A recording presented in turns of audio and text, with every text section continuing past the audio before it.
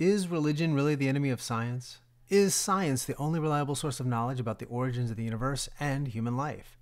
These are common questions, and so in this video I want to look at 4 models that explore the relationship between science and faith and show how each model offers a different answer to these important questions.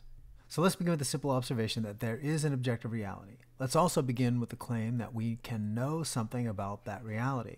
But what role do science and theology play in leading us to that knowledge? Ian Barbrou's groundbreaking book, Religion in the Age of Science, offers us 4 approaches or models that illustrate how different people seek to answer that question.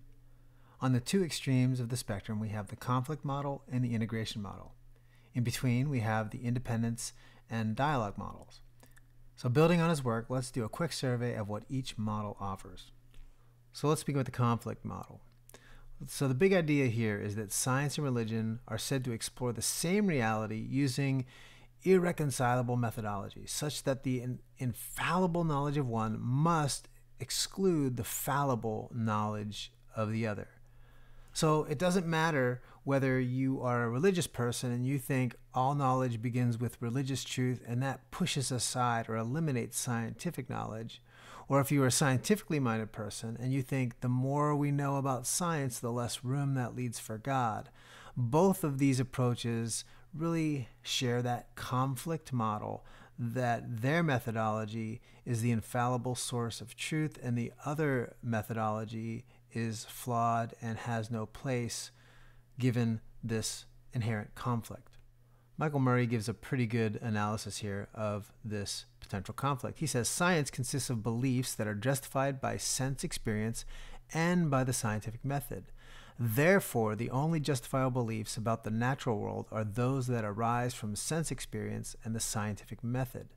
In contrast, he says that religion consists of beliefs that are drawn from purported divine revelations, and that these beliefs are held entirely on the basis of authority. Therefore, the only justifiable beliefs about the natural world are those that are held on the basis of religious authority. So you can see here where this conflict lies. Let me give another quote that I find interesting. This comes from Sir Richard Gregory's epitaph in Nature magazine. He said this, quote, "My grandfather preached the gospel of Christ. My father preached the gospel of socialism. I preached the gospel of science." And here we see in this simple quote in his epitaph this idea that only science provides true knowledge. Science has shoved aside these old ways of knowing and replaced it with a new and more sure way of knowing. On the religious side, let's look at a guy, Cornelius Van Til, and his book, A Christian Theory of Knowledge. He says this, quote, "In every discussion about every fact, therefore, it is the 2 principles, that of the believer in Scripture and that of the non-Christian, that stand over against one another. Both principles are totalitarian. Both claim all the facts. It is in this light of this point that the relation of the Bible as the infallible Word of God to the facts of science and history must finally be understood." So for Van Til, he offers the exact opposite explanation of Sir Richard Gregory. For Van Til, only religion gives true knowledge. So what are the strengths and weaknesses of this conflict model? Well, I'm not a fan of this model, and I don't think there's a lot that I find redeeming about this approach, but I do think one of the strengths is that the conflict model recognizes or pushes for at least a unified reality. It tries to tell us that, hey, religion doesn't speak to one reality and science speak to a separate reality. It says, look, there is one reality and everything speaks to that one reality. I think the weaknesses, though, is that it creates an either scientific materialism or a theological presuppositionalism approach. You only get these 2 extremes as a possibility within this view. Education models, therefore, end up minimizing certain methods of knowing. So either you study theology, or you study science, or you study philosophy, and you get these very focused disciplines in our education, but people who aren't really aware of the study and information and the knowledge that comes inside these other disciplines. And ultimately, I think the worst part about this model is that it breeds division between people with different worldviews. It treats people with these different views as irreconcilable, and basically they are balkanized. They're segregated into different camps that can never be connected. The second approach we find is called the independence model. And the big idea here is that science and religion are said to explore distinct facets of reality using distinctive methodologies or by focusing on distinctive objects, such that the truth of one must exclude the truth of the other. So in the independence model, both science and religion are said to have importance and value in understanding reality, but science, for example, tells us objective truths of how things happen. Religion only tells us subjective or personal truths about the reality of why things happen. Stephen Jay Gould is probably the most well-known atheist thinker on this, proposing an independence model, and his is called NOMA, or non-overlapping magisteria. For Gould, science sticks to objective empirical facts and religion sticks to the subjective ethical values and spiritual meaning. In his work, he said this, quote, "While the magisteria might discuss a common object or topic, cloning, for example, the methods and aims will be different. Science uses theory construction and experimentation to determine how cloning does or might work. Religion uses philosophical theorizing or appeals to authority to determine the moral boundaries in our use of cloning technology." So he says, hey, we're discussing a common reality, but really they speak to two different things that don't have any real connection.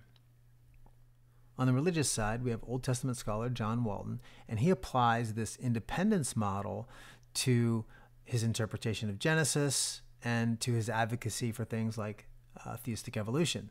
He says this, quote, "The most important result of this study is the realization that the Genesis account pertains to functional origins rather than material origins, and that temple ideology underlies the Genesis cosmology."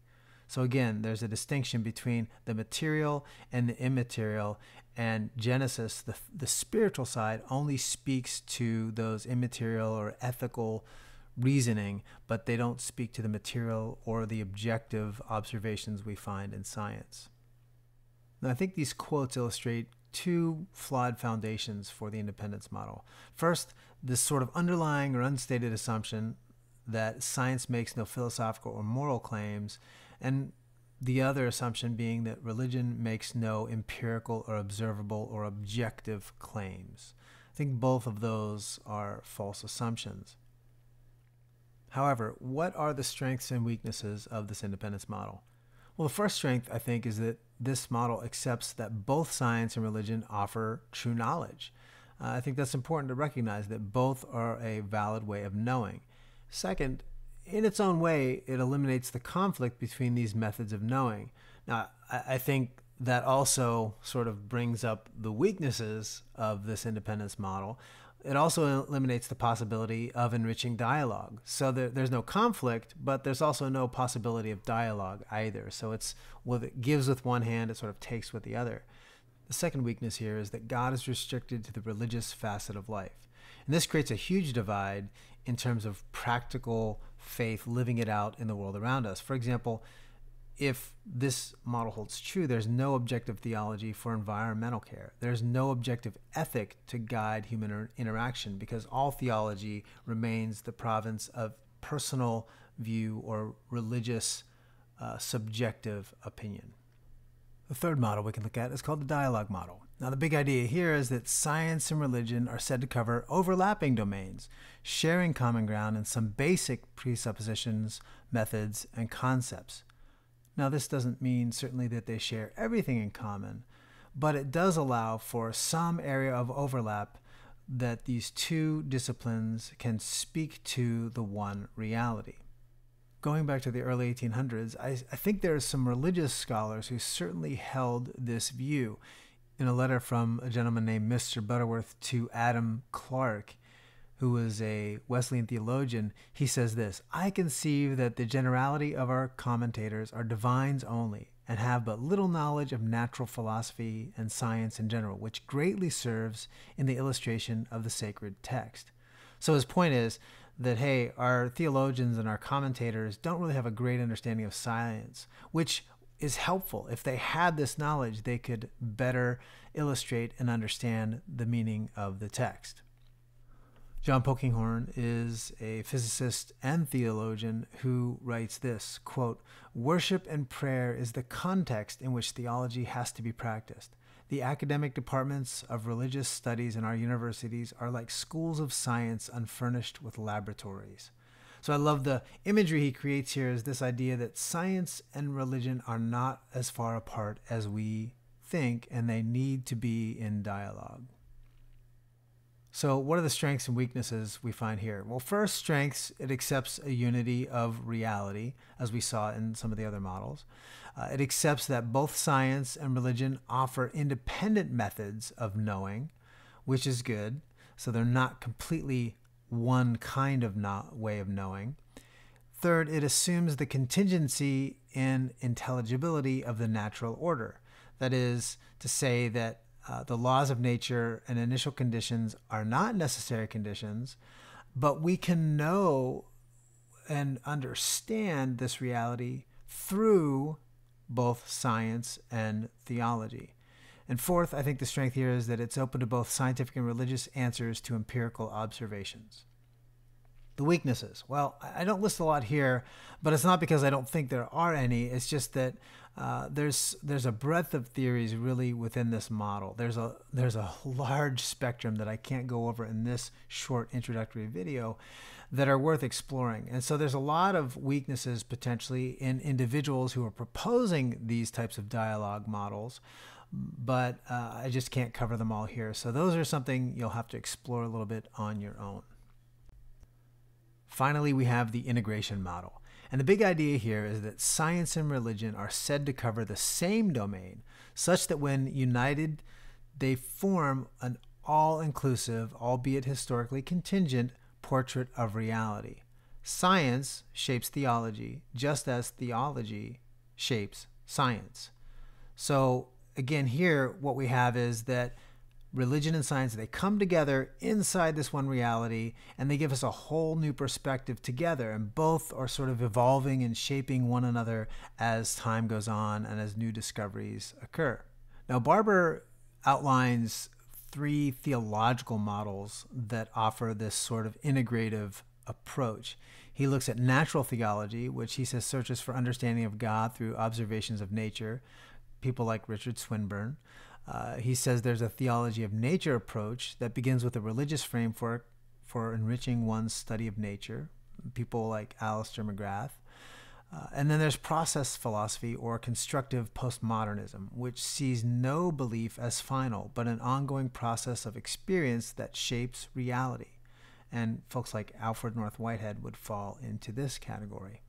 Now, this is the model that Barber himself gravitated towards, and he says it this way, quote, "In a theology of nature, the main sources of theology lie outside of science, but scientific theories may affect the reformulation of certain doctrines, particularly the doctrines of creation and human nature.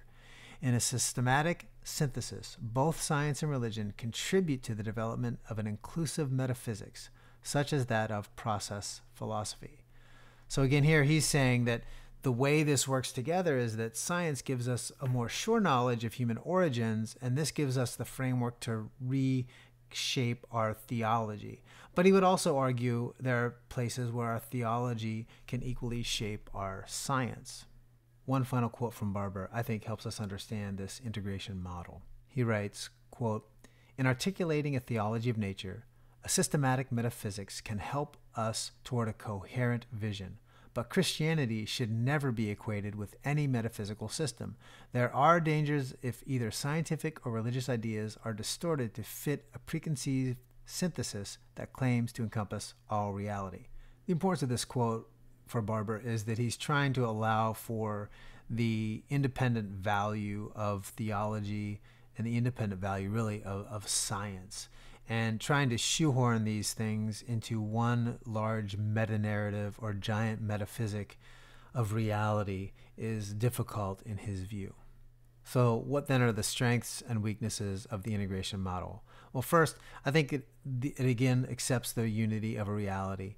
It assumes the contingency and intelligibility of the natural order, and it's open to both scientific and religious answers to empirical observations. So very similar in that sense to the dialogic model we saw earlier. However, the weakness I see here is that for this model to succeed, both science and revelation have to be conceived of as two equal forms of revelation, that both have equal authority to speak to reality. Consequently, all knowledge, both scientific and theological, is historically contingent knowledge. Again, like we said before, that means that theology and science are really dependent on the time and culture and place in which they developed. So there is no absolute or authoritative theological or scientific understanding of that one reality. Both are working to understand that reality, but neither one has ultimate authority. And third, I think the weakness here is that this model allows science to reshape theology and doctrine and theology to shape science. It's what Barbrou sees as a strength, but I think ultimately it doesn't make a distinction between theology, which are systems that Christians have created for knowing, and biblical doctrine, which supersede in authority any theological system. And without making that distinction, I think it makes everything an evolution of ideas. So back to our original questions. Is religion the enemy of science? Is science the only reliable source of knowledge about the origins of the universe and human life? I hope this video helps you see why the answer to these questions doesn't have to be no. Science and religion are not at war, and science is not the only path to knowledge about our world.